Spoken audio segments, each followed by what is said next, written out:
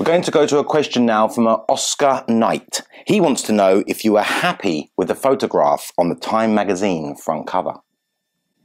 Yeah, I thought it was really beautiful. A lot of deep symbology. Although many have asked why you looked like Meghan's hairdresser. Oh, I haven't heard that one. Well, consider this question here from Heather Field, who asks why you, Harry, looked like Meghan's cis-male, genderqueer hairdresser in that profound moment that precedes his declaration that your hair looks divine.